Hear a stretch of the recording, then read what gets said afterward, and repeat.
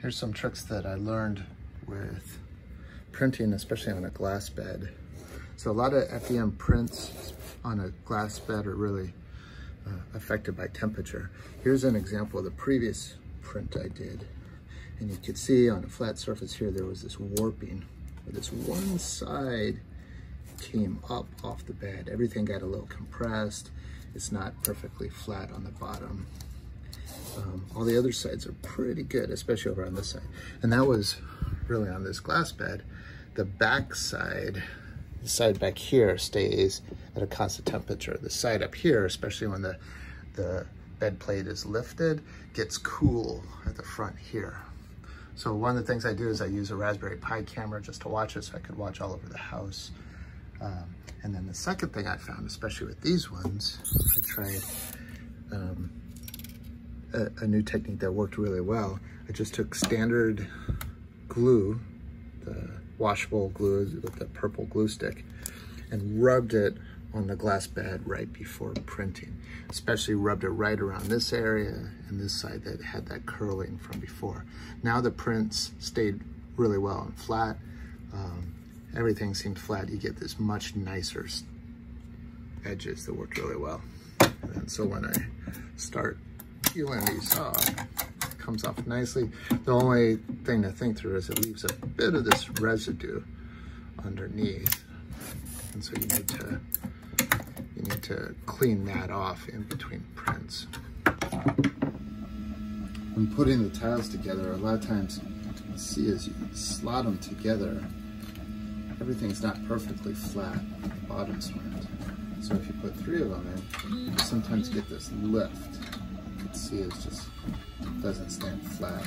And the more you do, the more that gets amplified and it becomes a real kind of pain to work with. The first thing I do usually is take a knife or something sharp enough and then just scratch down the edges. Usually there's a little bit of a lip left from printing.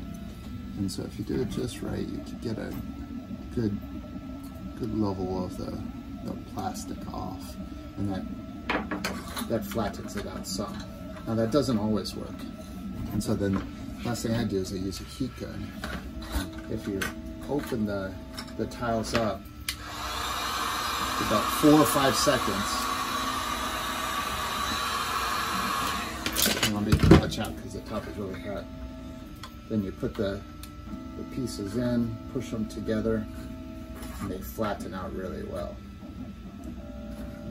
That lift is sometimes gone. Sometimes what you want to do after you put them in, you push them down a little, let them kind of mold, and reverse that curvature that sometimes pops in. And then it really removes a lot of that warping that comes in and flattens it out much better.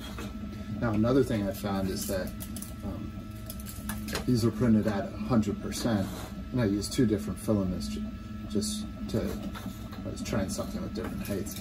The other thing I found is printing at 150% works really well, and then always printing with a brim. Sometimes you can peel the brims off, sometimes you need to go back and slice off just that little bit extra material to really get it so that there's no edge on the bottom side. And then the pieces will fit together pretty well. Sometimes they don't, and again, using the heat gun helps a lot, and that knife just to scour off the little bottom part that helps. But I found that the 150% pieces seem to work really well. And when we put them together, I'll shift over to this side. When you put them together, you get a really nice large scale terrain where that 150% looks pretty well. And usually if they're done with 10% infill, and also if you put them with only 2 or 3 walls instead of the usual 4 or 5 walls, they can print pretty fast. Again, you want to make sure you print everything at 150% or everything out the same size to get them to fit in. Last thing that I do, I'll do those a little bit later, is take and then paint a surface primer over the top of them. So that's going to be my next step with these, is to paint them, put a surface primer over the top, and then start putting actual color on them. What I do is if I have a few of them that I messed up the prints. You can see there was some warping on the bottom of this one where it got really scrunched together. I saved these pieces, and this one I had it accidentally embedded into the print floor. And then I paint these first to practice my painting techniques and to try different colors. So I flattened all these pieces out, the 100% size ones, and I did a first layer of primer on these pieces. Again, the way I do it is I just take a normal paintbrush. Usually I get kind of the larger sized angled ones. These are really cheap, you know, $1 brushes.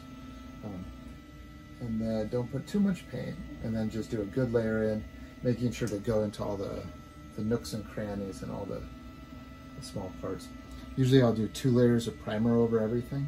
Again, brushing it on I think is better than spray painting it, because it gives a much flatter coverage over everything.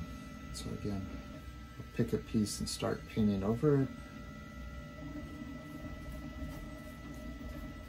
making sure to cover everything. And that's why the angled brush is nice, because you can kind of use the big side to do coverage, and then the little side to go into any of the crevices or road pieces or sides. So again, first flattened everything out with the heat brush or the heat gun, and then start putting the primer on. The one thing that I found is really useful is these tiles. These are just $3 to $5 at Home Depot or Lowe's. I use 2 different ones, and then when you're using a heat brush, it won't melt anything behind it. Definitely don't use a heat brush on anything plastic or rubber, because it'll just cook that. It gets really hot real fast. The heat brush or the heat gun heats up the PLA plastic and basically pushes it to its glassy point. It turns the hard plastic into almost very malleable, very bendable, almost like clay. So you can move things around and push things into cavities or other areas that normally it wouldn't have fit in. So it becomes really good. It gets it to kind of stick together pretty well. And then if I really need things to stick, then I use the Loctite super glue that really helps things stick together. But again, the beauty of these pieces is that hopefully we don't need to glue them together. They'll just fit, and you can reconfigure them as needed.